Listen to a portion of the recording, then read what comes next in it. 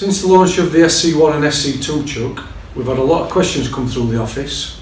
So part of this know-how series is to show you these chucks in a little bit more detail. So let's have a look. So let's look at these a bit closer.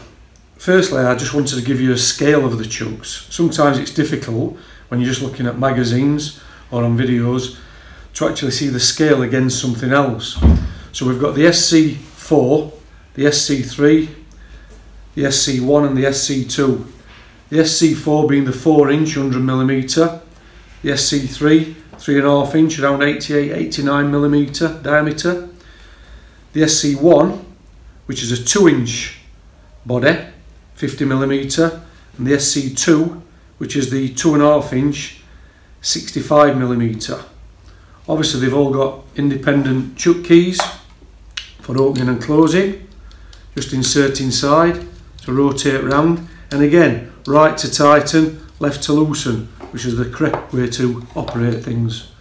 Again, just insert and we can open the jaws up easily on the SC2, and as you'll know already, you've got the separate key for the SC3 and SC4. So let's get them out of the way now and concentrate on the SC1 and 2. So let's have a look at the SC1 package.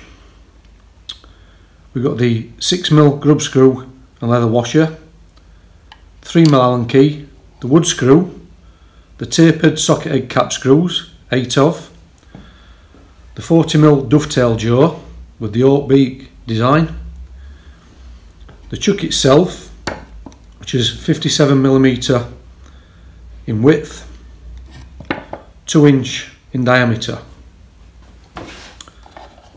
the chuck key that locates in the side, again right to tighten, left to loosen. So that's the package you receive in the box. What you need to add to that is the correct thread to fit your lathe. It's the same insert as we use on the SC4. So it's a 40mm diameter thread, and your choice of thread to suit your lathe, in this case the M33. So that turns in and locks up onto the two machine faces to maintain the accuracy. And then what you can see there is a drilled and tapped tool to accept the leather washer and the grub screw to secure in place. So that's the package for the SC1.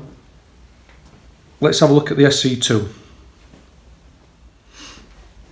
So the SC2 package with the grub screw and the leather washer, 3mm Allen key and the wood screw, the 8 screws for location, the 40mm dovetail jaw with the oak beak design. The chuck body itself is a wider body than the SC1. This is a 2.5 inch diameter or 63mm. It's the same jaw slides, so any jaws that fit the SC1 will fit the SC2, but it's got a bigger scroll ring. The advantage of that, it will actually hold bigger work in expansion, contraction and square stock. And obviously the chuck key to complement that locates, again right to tighten, left to loosen. One of the other differences with this chuck is it's a direct thread. In this case the M33 to complement the range of Reco power chucks and lathes. Also available in 1¼ 8 and 1". You can see there you've got the drilled and tapped hole M6 that accepts the leather pad and grub screw to locate onto the spindle nose for safety if you're doing reverse turning. With the SC1 and SC2 it's also possible to add other jaws and a faceplate to that. So let's have a look at them. So let's now take a look at the faceplate ring and the 3 other jaws that complement the range to go with the SC1 and SC2 chuck.